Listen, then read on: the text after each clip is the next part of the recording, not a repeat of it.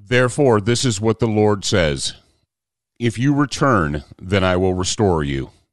You will stand before me, and if you extract the precious from the worthless, you will become my spokesman.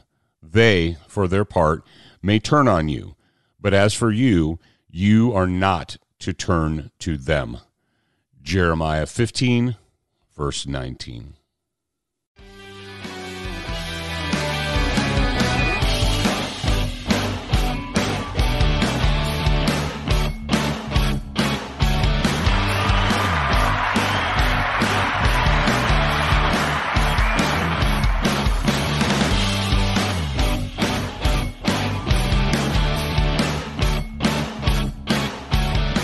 All right, gentlemen and ladies and gentlemen, looks like, according to the calendar, it's a brand new year. We're all the way on the other side. We've come through the celebration of the birth of our Lord and Savior Jesus Christ into the new year, 2023, as I speak the words into this microphone. And welcome and thank you for being here. Thank you for listening. Thank you for sharing this. I truly appreciate it. I know that we've been kind of hit and miss. Well, because A, we've been moving around. B, it's been a holiday season. But you can still and always should go to legionofmichael.com. If you go there, you can sign up for the distance learning program, the Church Security Distance Learning Program. And as I am always want to remind you, if you go there, as I speak the words into this microphone, enrollment is open right now. Now, if it's in the days of future past and somehow you are listening to this at another time and the enrollment is closed, that's cool too. Just go ahead and sign up. Go ahead and put your name and your email address in there. And as soon as enrollment is open, we'll fire you off an email and you'll be able to get into it. And, of course, if you'd like to support the show, there's a link in the show notes. Of course, you can always support the show by telling other people about it and sharing it on your socialist media and what have you. All right, the topic for today, the title for today, Repentance, the Only Way Back. As the new year was approaching, I spoke with many friends of mine, some of those whose opinions I respect very much, those who have been very successful in business, and we had conversations about the future of our nation. And there is people have different opinions about what we need to do, quote, to save the nation or fix the nation or restore the nation, or how do we get back to where we need to be, and so on and so forth. And, people have various ideas. They talk about the economy, and they talk about taxation, and they talk about elections, and we've got a new House Speaker, so we're going to do this and this and this. But those are all of those things, the economy and elections and so-called leaders and, or protesting or whatever. That's all the ways of man. Ladies and gentlemen, it's really not that hard. It's not that difficult. In the book of Jeremiah 15, chapter 15, verses 19 through 21, I'm going to go ahead and read 19, and then I'm going to follow it up with 20 and 21. So bear with me, if you will. Therefore, this is what the Lord says, the prophet Jeremiah is telling the people of Israel. If you return, then I will restore you. You will stand before me, and if you extract the precious from the worthless, you will become my spokesman. They, for their part, may turn on you, but as for you, you are not to turn to them. Then I will make you, this people, a fortified wall of bronze, and though they fight against you, they will not prevail over you. For I am with you to save you and rescue you, declares the Lord. So I will rescue you from the hand of the wicked, and I will redeem you from the grasp of the violent.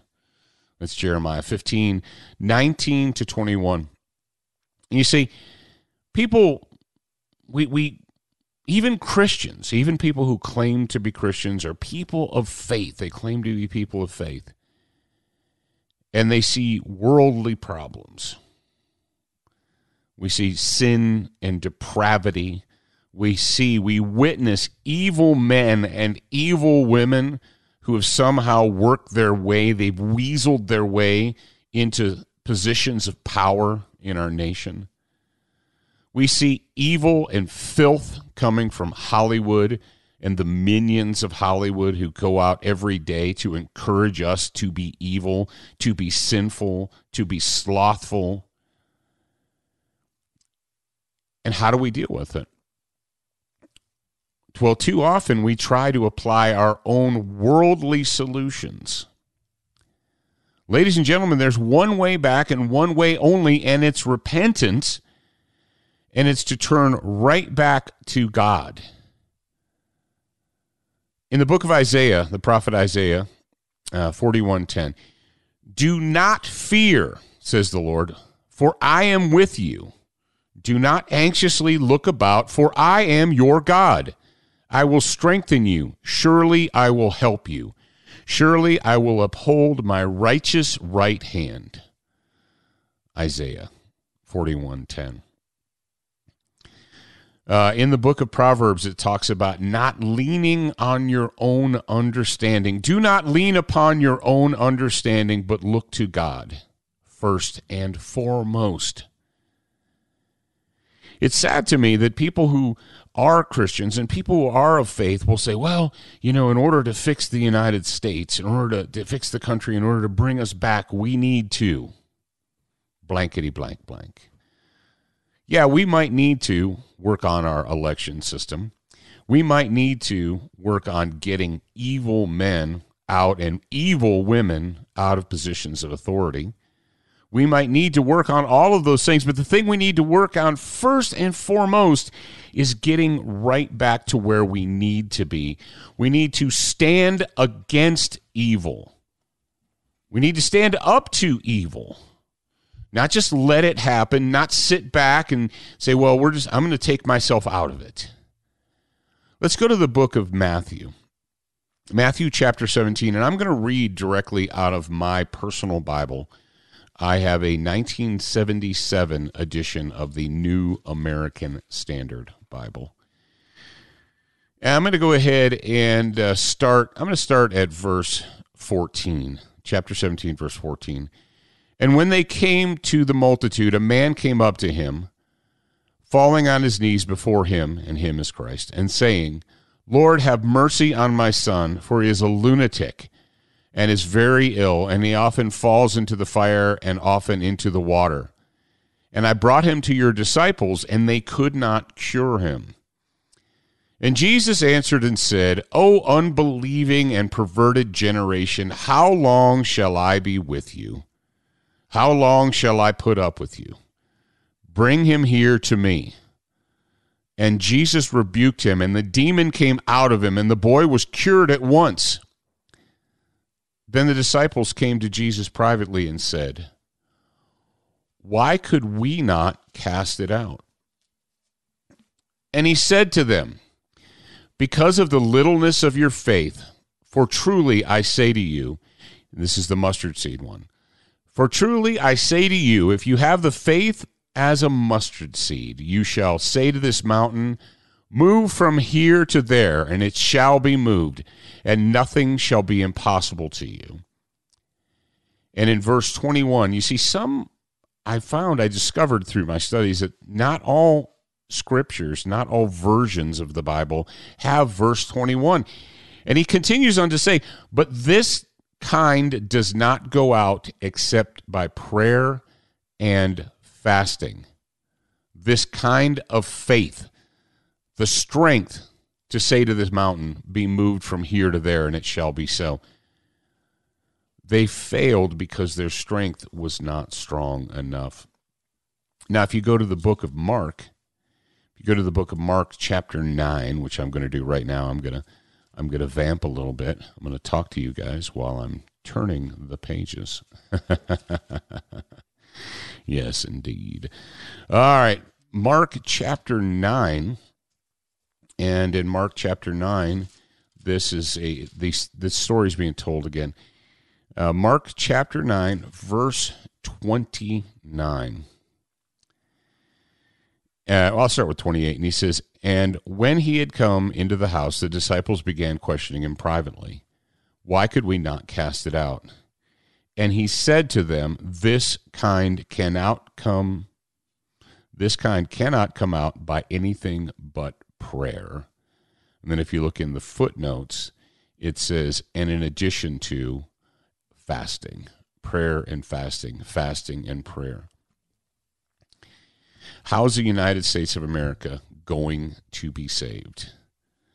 How can we save this country? How can we reset this country? Is there any hope to reset this nation? Is there any hope to get us back to where we need to be? The answer is yes, there is always hope, but it's not going to happen all on its own. It's not going to happen without you. You see, God gave us free will. The reason we're so screwed up, the reason we have sin in this world, the reason that we have evil in this world is because of free will. And free will often leads to apathy and laziness. You see, you may not be the evil man or the evil woman in your state capital or in the nation's capital. That might not be you. You might not even support them. What are you doing to affect change? What are you doing to encourage others to repent? What are you doing? Nothing? Because we have free will. And because of free will, we've ended up in the position that we're in right now. And people say to you, what are we going to do? What can we do to save this nation? What can we do to bring this nation back to where it needs to be? Repentance is the only way back. We have turned as a nation, as the United States of America, we were blessed 240 plus years ago, 250 years ago. I mean, you could say 300 years ago when we were settling the country, when this wide, vast wilderness was open before us, and we have everything we need here in this country. We have the ability to produce food. We have the ability to produce energy. We have the minerals that we need. We have the oil that we need. We have everything we need is right here in the United States of America. We can feed ourselves and we can feed other countries. We are truly blessed. The United States of America is the modern promised land. And what have we done? We've gotten fat and happy. We've gotten slothful. We've gotten greedy. We've become covetous.